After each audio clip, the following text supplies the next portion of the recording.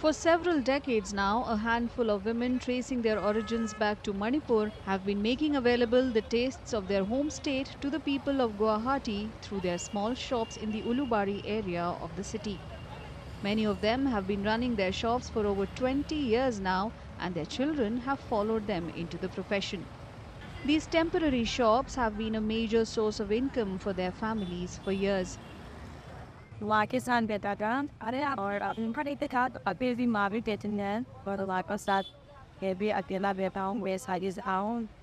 I have heard that from my down in the up with a view here that end, thought of the Akina, and I had the band. The South Vash Stalati, have been made market and a of Perro. Padi come to Barati, Pade, I mean, Garnica dinner for me, a bit, Garmica dinome, Barro, Mabia, Yahi Karnapata, Salja or within the 7 years. Though the number of customers has decreased over time, the market still continues to attract a loyal set of people.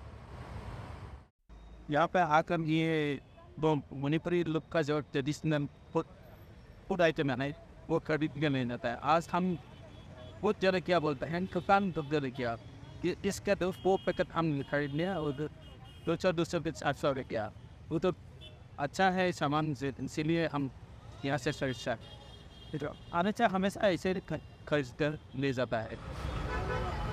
Despite having been in the business for decades, these vendors, who are mostly women, are yet to get a permanent setup to sell their wares.